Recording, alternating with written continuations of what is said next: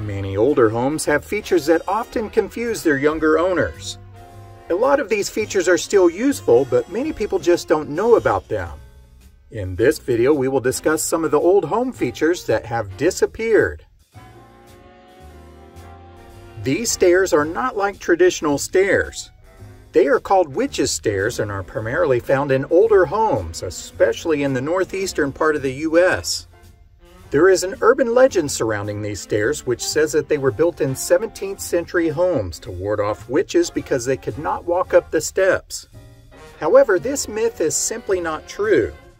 It's believed that they came around in the 19th century and they're called alternative tread stairs. These stairs save space and are generally steeper, which can be problematic for aging adults. Even the average person has to be somewhat coordinated in order to get up these steps. Witches' stairs are not really found in newer homes because they have trouble meeting modern building codes. Victorian sash shutters are actually space-saving and convenient. The shutters are stored in the window sill and can be pulled up to block outside light and allow for complete privacy. When they are stowed away in the sill, they allow for the full use of the light coming through the window. The other benefit they have is the ease of cleaning when compared to curtains or Venetian blinds. For some reason, these shutters have not remained popular. If you live in an area where the temperature rises above 90 degrees Fahrenheit, then I'm sure you'll understand how valuable an air conditioner is. But how did people do it before AC came along? If you were in the southern part of the US, then a sleeping porch was a desirable feature to have. Otherwise, sleeping in a hot house could be downright miserable. Sleeping porches were enclosed with screens and usually had 3 sides that were exposed to allow cooler breezes to move through at night. This made getting sleep in the heat a lot more bearable. It was common to see these porches with cots or mattresses, and the whole family would sleep out there. As homes became more modernized with air conditioning, many people converted these porches into year-round sunrooms, bathrooms, or bedrooms. These sleeping porches can still be done to newer homes, but for the most part, you'll only see them in older ones. Coffin corners are a feature that is generally found in Victorian-aged homes. At one time, people had viewings and funeral services in their own homes, and that's where these coffin corners come into play. Or so the story goes. These little niches were found on the staircases and made maneuvering of the coffin a lot easier when going up and down the stairs. But while that may have been partially useful for coffins, that really never was their intended use. They were actually simple little niches where people could display their treasured art or knickknacks. That being said, this old feature may still appear in newer homes, but for the most part, it's a solid feature in old Victorian homes. Old Victorian homes had another feature inside them that you may still see. That is, if no one has removed them. This is a speaking tube. This was a time before intercoms, and you certainly couldn't call or text when you needed to get the attention of someone in the house. It was also considered to be unacceptable to yell for them.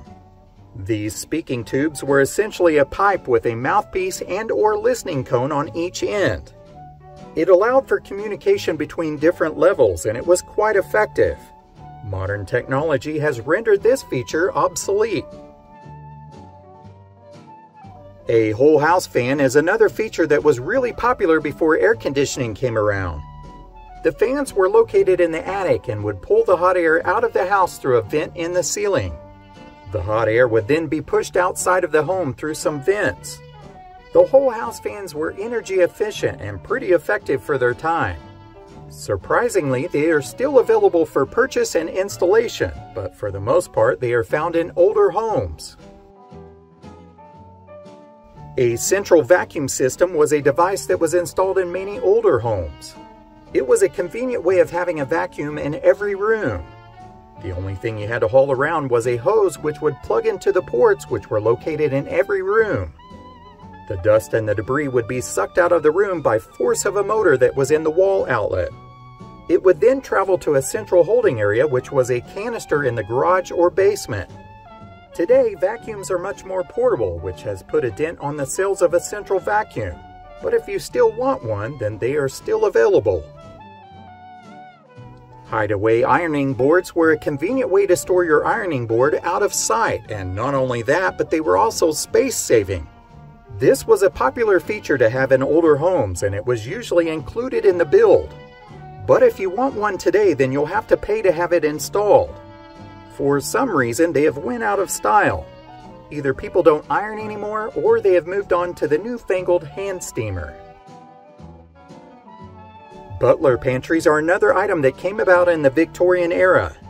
They are sort of an in-between area that separates the kitchen and the dining room or the rest of the house. It's a great area to store kitchen items out of sight. They are also great areas to help stage meals outside of the kitchen, so people don't see the mess you've made. Many modern homes today have open floor plans, which have either modified the butler's pantry or done away with them altogether. A summer kitchen is a small room or outdoor building that is located next to the house. They were built to do all the normal functions of a kitchen. Their purpose predates air conditioning, and they were used in the summertime so that the house itself did not get hot from the oven or stovetop. If you were already in a warmer climate, then this was a desired feature to have. However, not everyone could afford them. Modern cooling in homes has made these summer kitchens a little less desired. Carriage blocks are something that has been around for centuries, although you might not see many of them in use anymore. Their origin goes back to when people had horses. The blocks were places where people stepped on them to get a boost onto their horse or in their carriage. These blocks could be quite fancy, and generally they were made out of stone. They were usually crafted by someone in town that had their own shop, much like you would see with the town's blacksmith. California coolers were much more common when people used ice boxes rather than refrigerators. It was a great way to save on your ice bill. They were located in the kitchen along an exterior wall and looked like a small closet or cabinet. On the outside of the house were two vents for the outside air to pass through them. One was up high and the other was down below to allow sort of a chimney effect. The hot air would go out the top and pull cooler air in the bottom vent. The vents had wire mesh or screening to help keep the insects and rodents out. They were the perfect place to store things like potatoes, onions, carrots, fruits, and even cheese. If they were really fancy, then they would draw cooler air from the crawl space or cellar. These old home features were once essential, but now they really don't exist like they used to. They are primarily found in old historic homes, but that doesn't mean that they can't be useful today.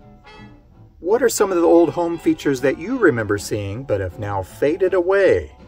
Let us know in the comments below. Thanks for watching.